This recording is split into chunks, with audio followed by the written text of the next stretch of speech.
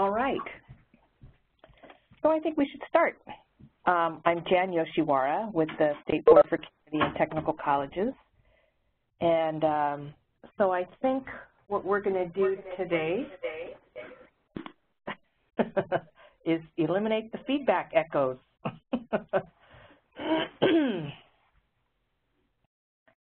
So this is a webinar to talk about the request for applications for Guided Pathways implementation grants from College Spark. So here's the agenda for what we're going to try to cover, and we're going to try to get through the material here in about 30 minutes so that we reserve at least half or more of the time for Q&A. So in terms of the agenda, so I'm going to go through the highlights of the request for applications, and I'm not going to go through the RFA material in a lot of detail because you have it in writing. So I'm just going to try to hit the highlights, and we're going to try to talk about what the overall goals of the RFA are. So there's a little bit of feedback, so I'm just wondering if somebody is I'm just wondering if there's a couple of you who haven't muted your mics. So I'm just wondering if you can do that now so we can avoid the feedback.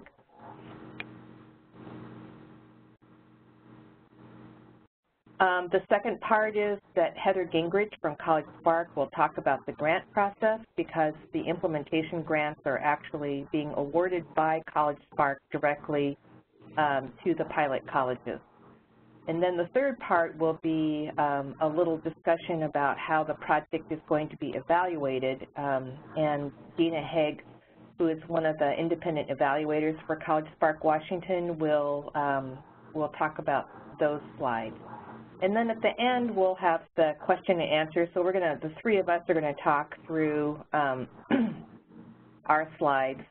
And then we'll have question and answer, and all of us will be available to answer questions. And if you have questions, just write them into chat at any time during while we're talking, and we will cover the questions in the order in which they're received after we're done with the PowerPoint. Okay.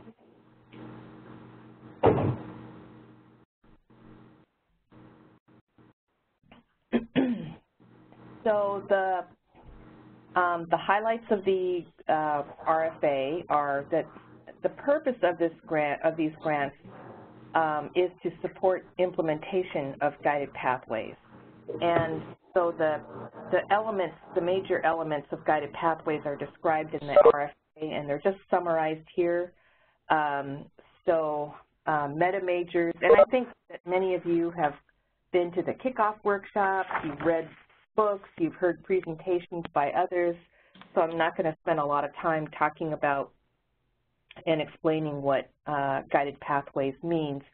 But these are the elements that we will be asking you to respond to in the RFA. So meta majors,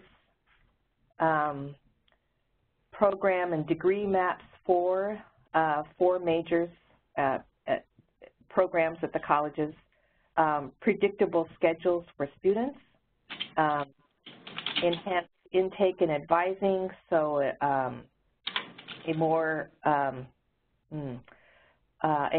robust intake and advising process, onboarding and tracking system for students, accelerated remediation, which is an area that our colleges, our system, and all of you have been working on for several years now, and then math pathways that align with the meta majors and the program and degree maps. And on the math pathways, this is also work that many of you have been doing for the last couple of years.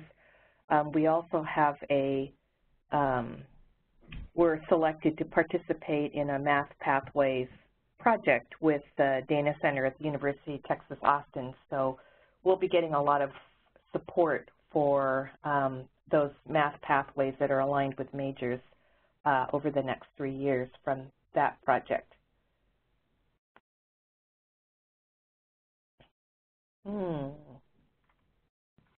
Okay, so I'm having trouble advancing the slide. Okay. So the RFA questions that are in Appendix B of the application are really designed to assess your college's readiness to implement the Guided Pathways elements at scale, so those 6 bullets that I just went through. And we really have 2 goals with the Guided Pathways effort. One is to, obviously, is to increase retention and completion rates for all students across the board. And the second goal is, at the same time that we're doing that, is to close the gap in retention and completion for low-income students and students of color. So we want to do both.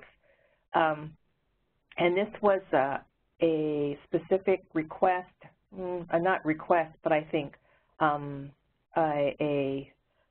goal of the Instruction Commission and the Student Services Commission last year when we talked about a system-level implementation of Guided Pathways. There is in the application materials reference to a draft work plan, and I just wanted to make sure that we wrote it into the RFA, but we also wanted to emphasize that you do not have to complete the work plan as a part of the application. We provided the work plan to show the framework for the planning that pilot colleges will be doing over the duration of the implementation grant period. And so that just gives you a picture about some of the things that you'll be working on, but it was not intended for you to fill it out. And then I think, as you know, there will be 2 rounds of selecting colleges for implementation grants from College Spark. The first round is this spring. It's the round that we are just launching now. And there will be a second round of colleges selected for implementation grants in 2018, so 2 years from now. So this is a summary of all the things that you should have in your completed application. So a signed participation agreement signed by your president, which is attachment A in the RFA, your responses to the RFA questions in attachment B. There are 13 questions, so we are hoping that 12 pages is an ample amount of room for you to respond to those 13 questions. We debated but did not specify. We did not specify a font and margins, but please don't make us regret not specifying that. We need to be able to read your applications, and so we just ask that you make sure that we can actually read what you are trying to communicate to us. The third thing is the budget form, attachment C. It's a budget form that has multiple years in it. You only need to complete year 1 at this point. If you're selected for one of the grants, then you will be asked to complete years 2, 3, 4, and 5 of the budget form. I noticed on my materials when I printed them out that the budget form said attachment B. It should really say attachment C, and we'll fix that. The fourth piece is a statement of support from your faculty leadership. And then the last piece is some evidence that your governing board is committed to the Guided Pathways implementation, and that can be board meeting minutes, it could be a resolution by your board, it could be a letter signed by your board chair. So we just are looking for evidence that your board understands the kind of the level of systemic change that's required to implement Guided Pathways, and that they are fully behind the college for doing that. So this is just a brief on the timeline. I just noticed that there's obviously a mistake on the first line that should say March 7th, not May 7th. The RFA has already been posted, and I assume you've seen it or you wouldn't be on this webinar. The applications are due by 4 o'clock on April 21st, so you've got almost 6 weeks to put your applications together, and those can be emailed to Brooke Allender. Her email is in the RFA. The evaluation of the applications is going to be done jointly by College Spark staff, the College Spark evaluators, and State Board staff. And so what we're going to do is read all the applications and identify around 10 finalists, and then we will notify you the week before, the first week in May, and set up interviews for you so that we can talk to you about questions that we might have on your applications on May 10th or 11th. And then we expect to, once we complete those interviews, we expect to huddle and identify 5 pilot colleges to recommend to College Spark's board for implementation grants. And so we will notify you about that at the end of May. And then the College Spark board meets once a quarter, so their next meeting following the RFA selection process will be on July 12th. And I don't think they can hear anyway. Welcome to the webinar. Just mute your mics, please. Thank you.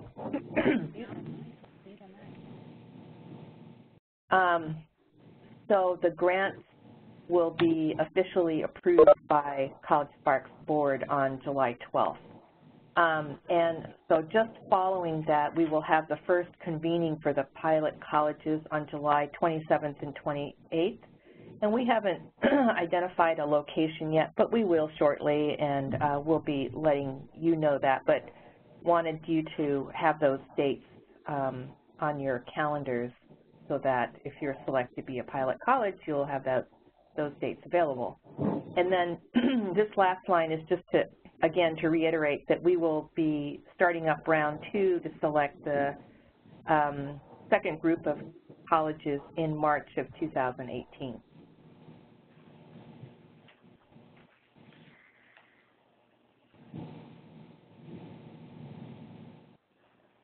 I don't know why I'm having trouble advancing these. Okay.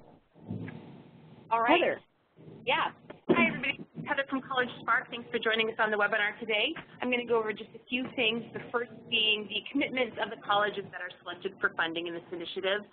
The first commitment that we wanted to highlight was that selected colleges would be expected to commit to fully implementing all elements of guided pathways with all or nearly all of their students. The second commitment we wanted to highlight was that there would be participation in up to 4 workshops or meetings per year. The appropriate members of the team that would participate in each of those workshops might be from workshop to workshop, but there would be a team from each of the colleges that would be participating in each of those meetings. Selected colleges will complete a work plan during the first year of the initiative, and then each year after that they will be asked to update their work plan as well as tell us how implementation is going with regards to implementing guided pathways. And then the last commitment we wanted to highlight was just that all the colleges that are guided pathway thing? I can't figure it out. No, I got on there. Oh, but we... Is it on mute? It's making it hard to hear. I just see the initials LS or IS. I'm not sure which one it is. But so if you could just please double check. There's several of you who aren't actually muted. To mute yourself, if you're doing it on the screen, there should be a button on the top right-hand corner that looks like a microphone. You can just hit that button and that will mute you. Thank you. So yeah, final commitment is just that you would be participating in this evaluation. That will just involve providing information and being part of the site visits with the initiative evaluators. So next slide, Jan. The second element that I was going to go over for the webinar was the selection criteria. There's a complete list of selection criteria in the RFA document that you can refer to. We wanted to highlight just a few of them that are sort of the most important selection criteria to the group that's going to be reviewing applications. The first one is just evidence of implementing reforms at scale.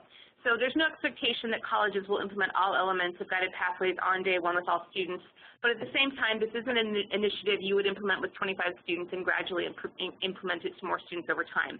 So we're going to want to hear about in the application what you've done at scale and what was the results. Did you actually get to all targeted students involved, and how did you get to that point? We really want to hear about your experience trying to implement large-scale reforms.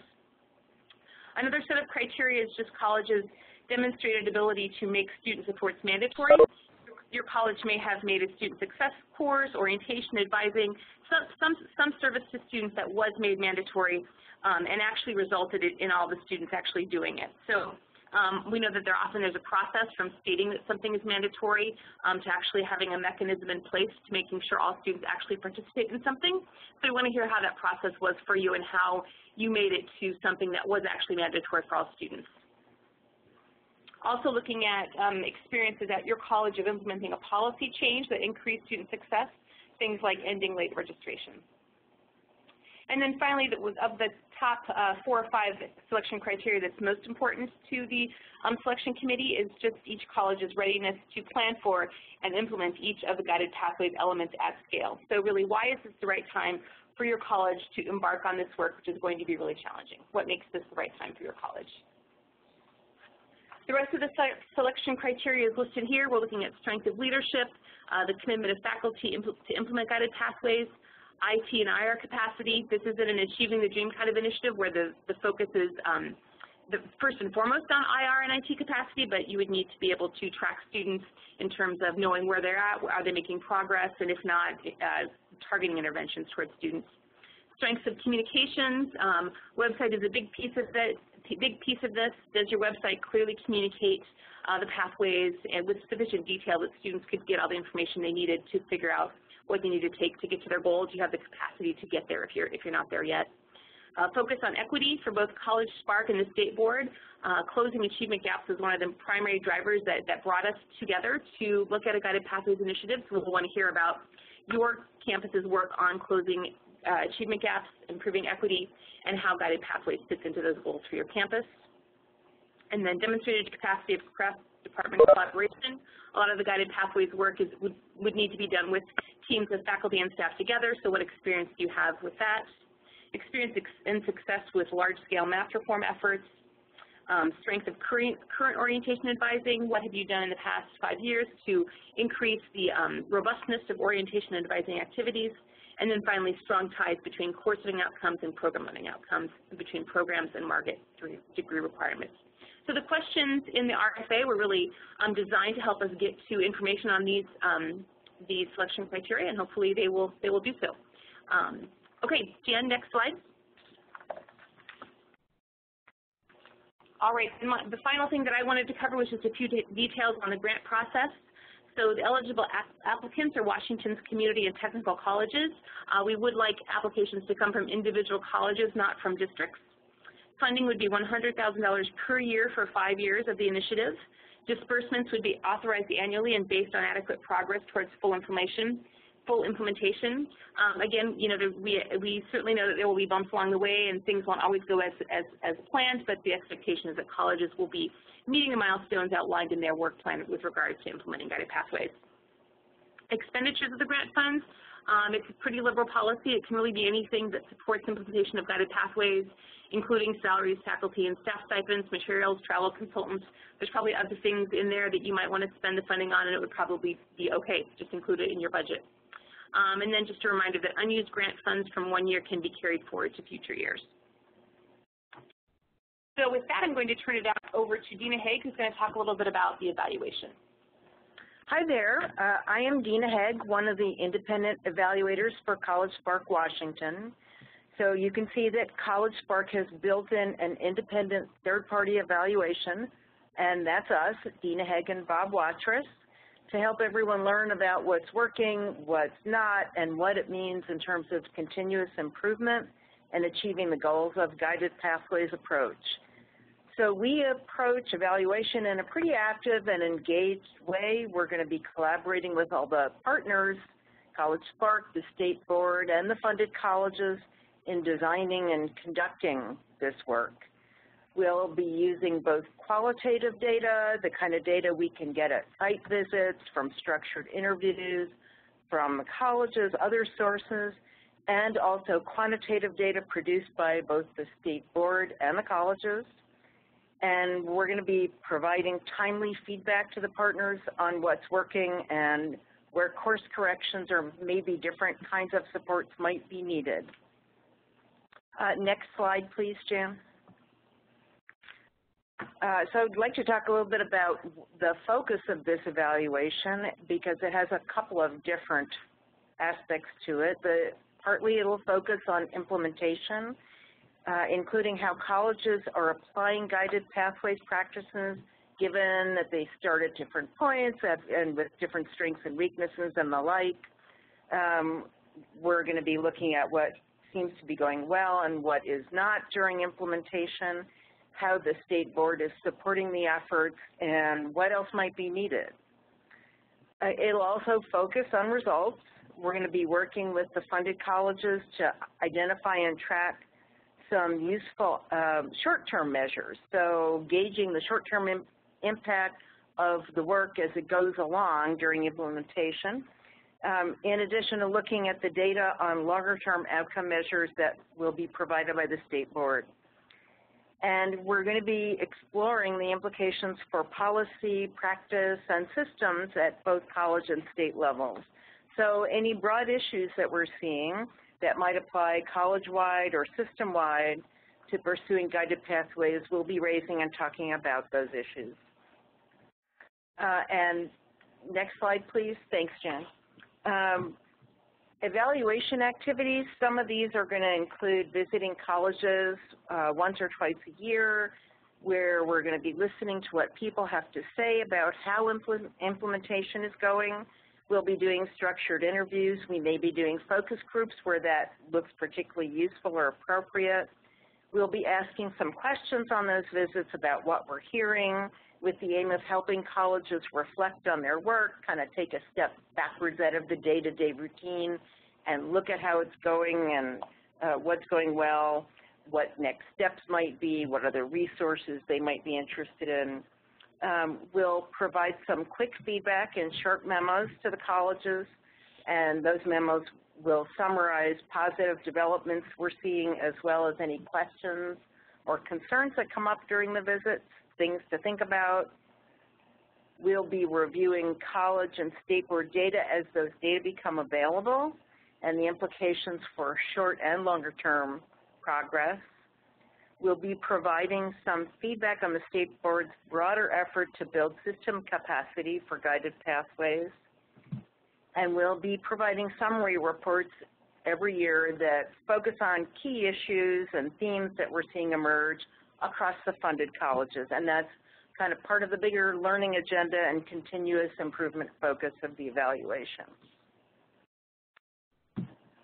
And all right, so with that, we'll turn it back over to Jan to facilitate the questions. Okay, so let's see. If you have questions, now's the time to write them in chat. And so there's, all of us will stay on, the College Spark folks, the evaluators, and got a couple of people here in our office, David Prince and Joe Holliday, Joyce Hammer, who helped with the metrics and helped write the RFA. Do you have any questions?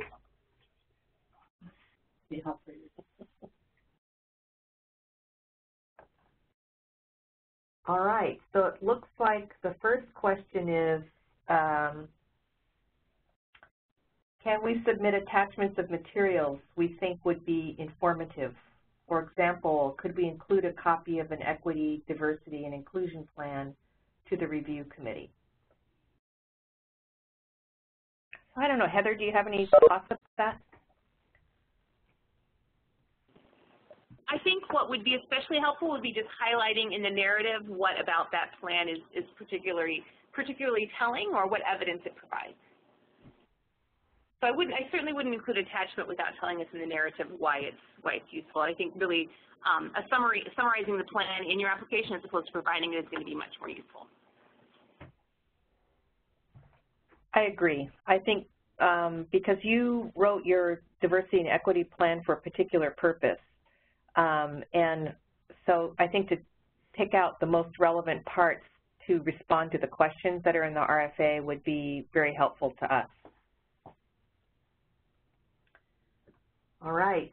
You can see all these questions, right? We can. No, just we can.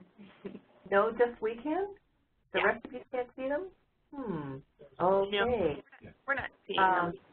Okay, so the second question is, who will be involved in the interviews for the 10 finalists, both at the college and on the reviewer end? That's a really good question. So on the staff end here, I think it'll be folks from College Spark and folks from our office. There's been a team of about 8 of us or so that have been involved in putting the RFA together and putting the kickoff workshops that we had in January together. We've been kind of working together as a team. We've been waiting for Lisa Garcia-Hansen to appear, who is our Student Success Center Director. And I know that Lisa is on the call. And I think once she gets here that she will also be very actively engaged in that. So in terms of the college folks that will participate, we haven't really figured that out yet, but I'm assuming that it will be the leadership at the college and instruction, student services, institutional research, faculty, you know, we haven't specified that, but we will before we get to the, before we notify the colleges. Would it be helpful to you if we figured that out sooner rather than later?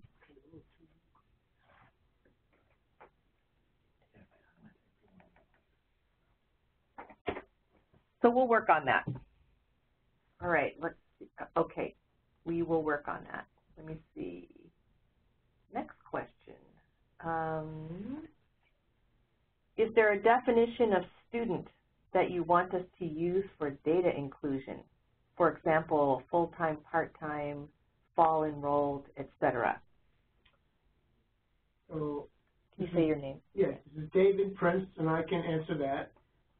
First off, the overall metrics from the State Board will be looking at all of your students in all of the colleges, and there'll be several cohorts. There'll be a core cohort and an expanded cohort.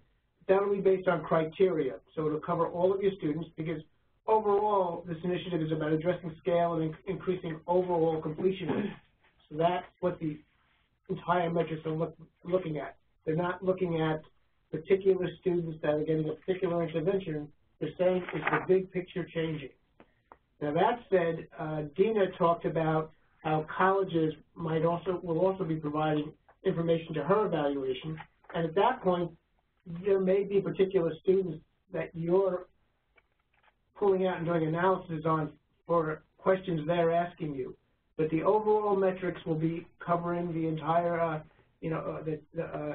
full transfer cohorts and full professional technical cohorts of new students, new in fall and new in the calendar year, and then some subsets of those that will pull using criteria. So you won't be flagging students for us. Okay, so the next question is about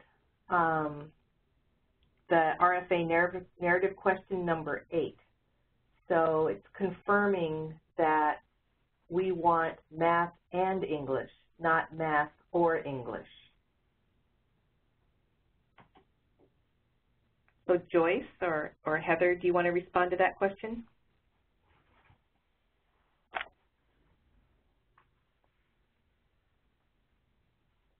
Heather?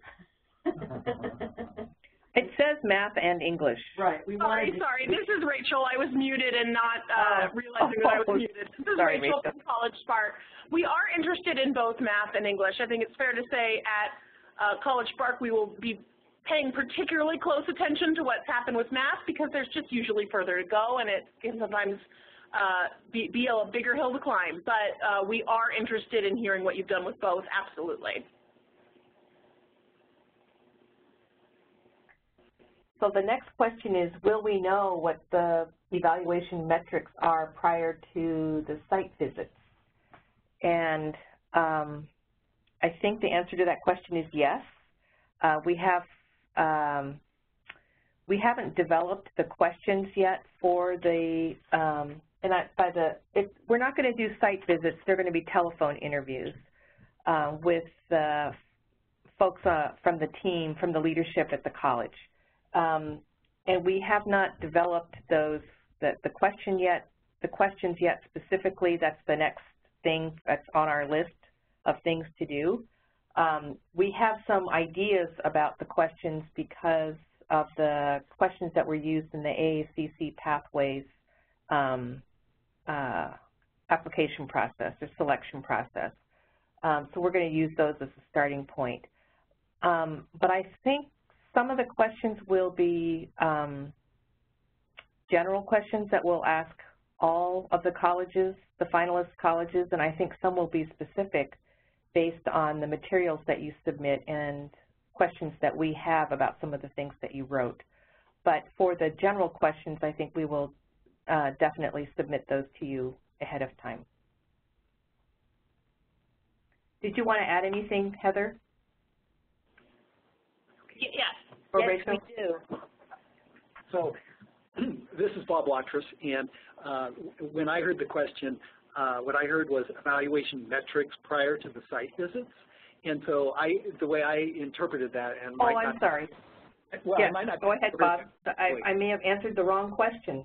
Well, no, I may be too, but I just wanted to add, in terms of at least for purposes of the evaluation and not evaluation of the applications, some of the metrics David at the State Board has been working on in terms of the longer-term outcomes and definitions of those. But we, Dina and I, as the evaluators, are looking to work with the colleges to develop those shorter-term progress measures that Dina talked about in her PowerPoint. And in terms of that being ready prior to the site visits, not sure whether that will be the case, but we're looking to work with the funded colleges to develop those shorter-term progress measures. So that's the way I interpreted the metrics question. It may not be right, but again, part of it's with David and the longer-term outcome measures, and then part of it is with Dina and me and us working with the funded colleges to define those shorter-term progress measures that we'll be able to track over time. Dina? Okay. That's great. Thanks, Bob. I think you were right. Let's see. There's some chatting here. Oh, okay. So, Joyce, this might be a question for you. On math pathways, the idea is to replace pre-calculus with other pathways, not to give students more than one way to get to pre-calculus. Yes? Repeat that again. Yeah, sorry, again. I'm in a different computer. Yeah, sorry. So math pathways, the idea is to replace pre-calculus with other pathways, not to give students more than one way to get to pre-calculus. Is that correct? That could be one way to respond. I mean, that would be one initiative you could describe. But it's not to replace. It's not to really replace pre-calc. It's to really, you could describe, right, you could describe, you know, different ways that you're approaching students' pathways in mathematics. I'm not really answering that question, am I? This is Heather at College Spark. I just wanted to pipe in to say that, you know, my understanding of pathways, math pathways, and as they are part of a guided pathways initiative, is that math is aligned to programs of study. So there could be programs of study where a calculus pathway is still the most appropriate pathway, but there would certainly be other programs of study and other meta majors where a different type of math pathway, such as statistics or quant, would be a more appropriate pathway. So that is what we're looking for in terms of multiple math pathways. So not replacing pre-calculus as in making it go away, but creating multiple different kinds of pathways that lead to different kinds of math aligned with meta majors and programs of study. But you could have a pathway that had an alternative to pre-calculus if that's something you've decided to do, correct? Yes, we definitely want to see some of that. Yeah. Okay, so the next question is, what are you looking for in terms of IT capacity? So keeping in mind CTC link issues and other IT infrastructure issues. I can try that. Okay. So I think the biggest thing that you need to think about with IT capacity is link it to the idea of tracking students. It's the idea of that capacity is to be able to identify where students are, intervene, support, or stay out of the way as appropriate, but to know where they are on that, to be able to know where they are in as real a time as you can for helping them. So it also has a big connection to advising as well. But I think in terms of IT, you're thinking about tracking students and all the people that need better information to be able to support that process. All right, so the next question is, you mentioned implementing guided pathways for most/all students. We have many students who just take a couple of classes at our college.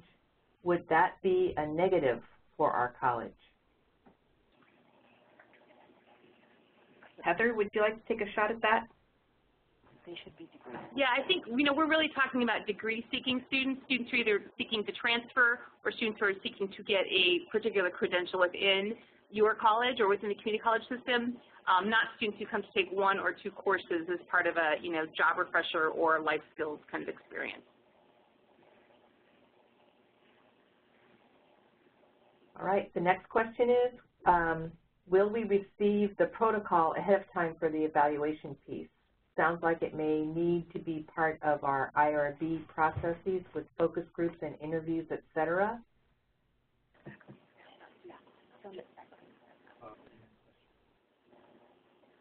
I'm not sure I understand the question. Just to clarify, when Bob and Dina mentioned focus groups, they're talking about focus groups with faculty and staff and administrators, right? Not students. Right. Right. These are people who are working on implementing guided pathways at the college. If that doesn't answer the question, then certainly. Could you rephrase the question? Yeah.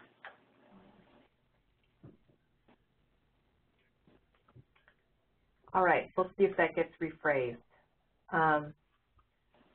So the next question is, looking at the selection criteria, some are more explicitly addressed in the narrative questions than others. For example, IT capacity isn't directly called out. How do you want us to address that? That would be as David indicated. Yeah. So questions like 2 and 3, when we're looking at the student data, how, that'll be evident to us. So, but the other thing I would add to IT is also it's information to the student. So in a sense, too, your communication of your website is also, I think, part of that, too, in a sense. It's for information to be transparent to everybody, so that would include the student.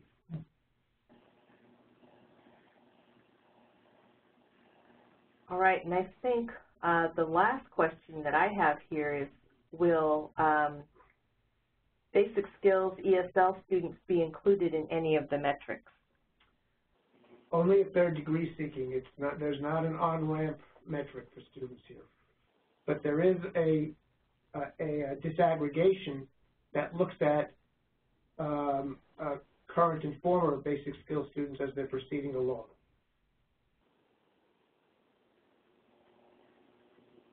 Okay, well that's the end of the questions that I can see on the chat here. If you have any other questions, please type them in now. And if we misinterpreted your question and didn't respond to your question and what you wanted to know, try it again. Yeah.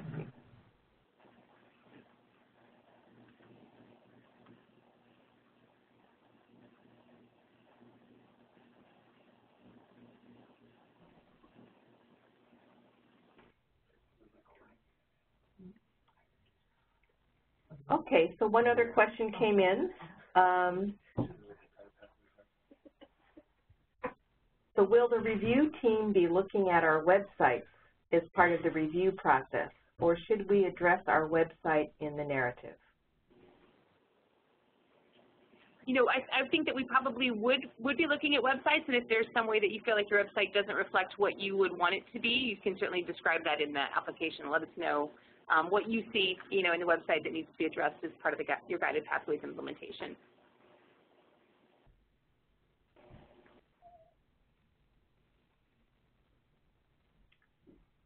So there's one other question. If you think of a question later, can you send the question to Brooke and for us to respond to? Yeah, I think that's fair. So Brooke Allender's email address is in the RFA. So if, as you're filling out the RFA, there are some questions that didn't occur to you now, go ahead and ask us, and we'll get back to you.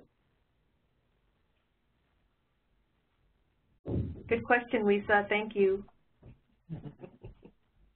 All right, any other questions?